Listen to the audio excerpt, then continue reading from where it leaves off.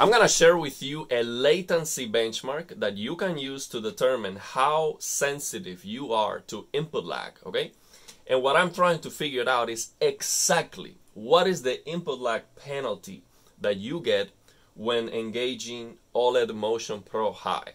That's it. Because people sometimes claim that, oh, the input lag is bad when you use black film insertion. And I don't agree. I say, no, that's not a problem at all. So I do not have a final answer today. What I'm going to do is I'm going to share with you the benchmark, show you how it works. I'm going to have the link in the description so you can download it. But I'm going to talk about some other considerations before we go down that rabbit hole. So one, for OLED Motion Pro, you need to lock the frame rate and you need to have VSync on. So VSync needs to be on. Actually, I force VSync in the NVIDIA control panel because you want a smooth motion. You don't want any stuttering, okay? So when you do that, you have VSync on, and especially at 120, you are reaching the refresh rate, the maximum refresh rate of the display. There is going to be a penalty on the input lag, big time. It's like twice the input lag added. So for example, here right now in Fortnite, you see the game is running at 120 frames. The GPU is about 96-97%, and the average PC latency is 37 milliseconds, okay? So what happens, 41 milliseconds, this is the NVIDIA overlay. You just press Alt-R. You see the average PC latency is about 40 milliseconds. So what happens if the frame rate drops? See if I can make the frame rate drop below the refresh rate of the display. So the frame rate drops, well, it's not dropping here. I'm getting good performance. Let me see if I can find a place where the frame rate drops. Okay, so here, for example, you see the frame rate is dropping below 120, and when that happens, the latency drops to 23 milliseconds. Okay, so from 42 to 22, so it's almost double. Okay, and there is a reason, there is an explanation for that. I read the explanation, I kind of understand it, but I don't know the explanation by memory to explain it to you. But basically, when you hit the refresh rate of the display, there is a huge input lag penalty because of the PC latency. So we are below 120, the PC latency is 22 milliseconds, 23 milliseconds right here. If I get 120 FPS, then that latency is almost double, 32 milliseconds. So here in Fortnite specifically, we have the solution for that. We just have to enable boost mode. And you will see now, if I enable boost mode, that problem is fixed. But we don't have that option in a lot of games. In most games, I would say, we don't have that option. So you look now, I am below 120, the latency is 21. If I get 120, let me look at, okay, so if I get 120, the latency is still the same, 23, 24, 25 milliseconds. So there's no issues. That issue is resolved by using Ultra, a boost mode that NVIDIA has, okay? And I have NVIDIA ultra low latency also on the control panel. So my point is, and this is what I want to share with you. So far, the testings that I've done with that benchmark, with that latency benchmark, I see that for me, it is very, very easy to tell 10 milliseconds of latency. Very, very easy. So what I do is I say, okay, this is the baseline. Let's try now turning on and off OLED Motion Pro, so BFI, here on the LGC1. And I see that the latency penalty I am getting by using OLED Motion Pro is less than 10 milliseconds, for sure. It's less because for me it is a lot more difficult to tell the difference between turning on and off OLED Motion Pro and just comparing 10 milliseconds of latency. Okay, I'm gonna show you how the benchmark works so you see that a little bit more clear.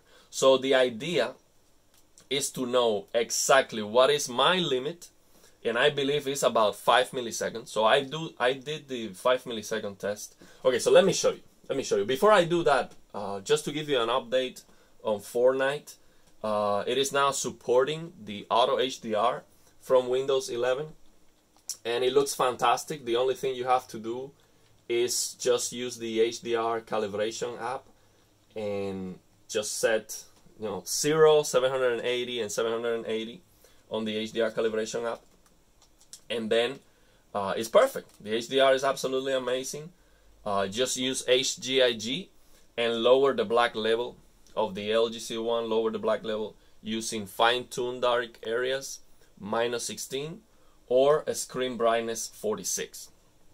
Okay, so that's perfect. It looks absolutely amazing. It's beautiful. I'm not using black from insertion right now, so you see that it's super colorful, super bright, and yeah, and I'm getting 120 just using the settings that I show you. You already saw here on the screen.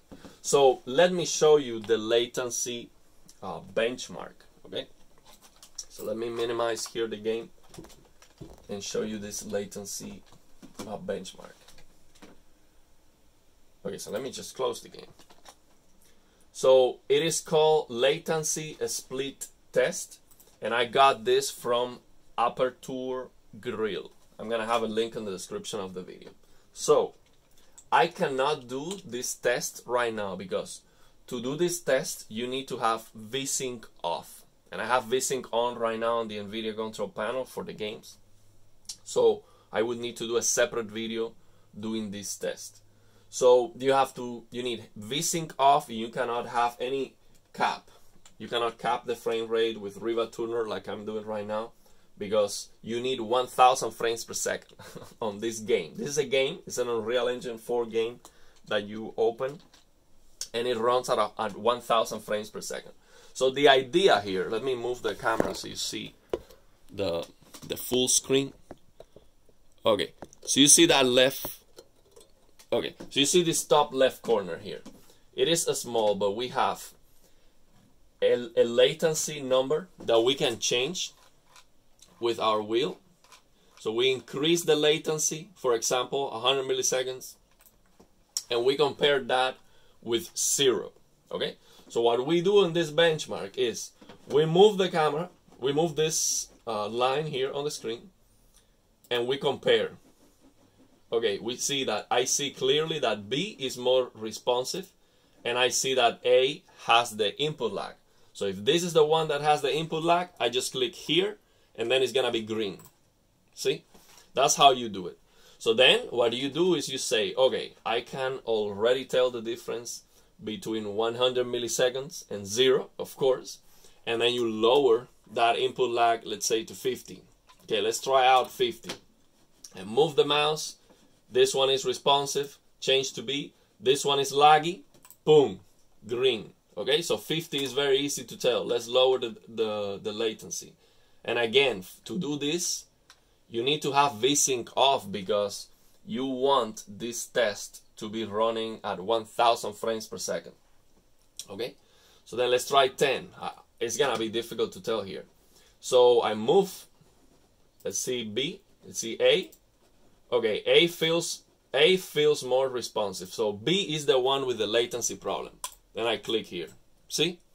So then if I reduce it below 10 milliseconds, it's gonna be more difficult because the game is not running at 1000. But let's try it. I lower it to 5, and then I move the camera. Let's see which one is the one. Okay, B is the one that has the latency. Boom, I was wrong. See? So then once you find your limit, what you have to do is you have to start the test. So you click space, the space bar, and then you have to be right 14 times. You have to be right 14 times out of 16. Okay, that's very, very accurate. So if you are able to tell the difference 14 times out of 16, you are able to tell the difference. If not, you're not. So if you do 10 out of 16, you are not able to tell the difference. That's what they tell you here on this benchmark. So the idea for me, what I'm going to do is, I'm going to find out my limit. I'm going to see, okay, 5 milliseconds, I think that 5 milliseconds is probably my limit. Of course, the mouse has something to do with that, of course. And I'm going to find out my limit, and then what I'm going to do is, I'm going to try to find the range that OLED Motion Pro is in. So what I'm gonna do is, okay, I believe right now that OLED Motion Pro is less than 10 milliseconds. It's adding less than 10 milliseconds of latency. Then what I'm going to do is I'm going to find my limit. So let's say my limit is 5 milliseconds. Okay? So then what I'm gonna try to do is this. I'm gonna try to narrow down the range until I find exactly what is the latency of engaging OLED Motion Pro High. But that's going to take an insane amount of work. Insane, because it's so difficult to tell the difference and to verify and to confirm that. And at the end, I might still be wrong. So let me show you here from NVIDIA what we are trying to determine here. The latency goes from when you click or you use your controller until the end here with the response time of the display. Make sure you can see that. Okay, so everything is important. So the mouse has a peripheral, so there is a peripheral latency, which is very small, of course. Then we have the CPU part, and we have the GPU part, and then we have the display part. Okay, so what the NVIDIA overlay is showing us is this PC latency. That's including the CPU and the GPU. So as you can see in this picture, this PC latency, you know, that's 40 milliseconds I was showing you in Fortnite without using ultra low latency mode boost. It's huge, and it's actually a lot bigger than the display. Okay, especially we know that the display response time of the OLED, so this is nothing. This pixel response time on the OLED is nothing. Okay, the scan out, I believe it is not changing at all, because the scan out is basically the time that takes from top to bottom to show you the frame. So using OLED Motion Pro is not changing that. You're going, the frame is taking the same amount of time to go from top to bottom. The only thing that is changing is the pixel visibility time. So you are able to see the pixels less time for a shorter period of time. But the display is scanning each frame and is taking the same time. So the only thing that we are trying to find out here is the processing. If there is any processing delay, and there is a processing delay, it seems, based on what I can tell. But that is so insignificant in comparison with everything. Look at this. Mouse, CPU, GPU. And I show you already that using VSync is doubling the input lag. Is making the input lag twice as bad. So if you have to do that anyway, and turning on and off the OLED Motion Pro, you can barely tell the difference. It doesn't matter. It doesn't matter. And what you will definitely see is that turning on OLED Motion Pro improves the motion clarity big time. It's 2.6x. So the motion clarity is improved in 2.6. So you're multiplying the motion clarity by 2.6. That is massive. Massive. So the idea that, oh, I'm not gonna use OLED Motion Pro because of the input lag, that is just nonsense, in my opinion. You might not like it because it's darker and you want to use HDR and enjoy the more vivid colors, the brighter picture. Absolutely, I can understand that. Actually, I do that sometimes. I say, okay, let me enjoy HDR. I do it, and it's awesome. But don't tell me because of the input lag, because there are so many other factors that are way, way more important. just by lowering the settings and having the GPU working below, 80% is gonna make a bigger difference probably. But that's what I'm going to explore. I'm going to explore all the options. I'm gonna dive in to this input lag rabbit hole. So when people ask me, I can tell for sure, this is the number, this is why, this is my recommendation, and this is how you can set up your game to get the best input lag. And I'm also going to explore the option of using a sync, using the Riva Turner statistics server. I explored that before, but I was not able to find the perfect solution. I was still getting a screen tearing.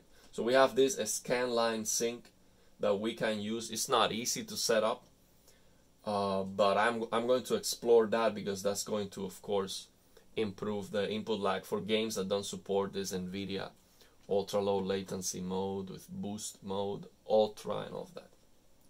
So yeah, let me know if you have any questions.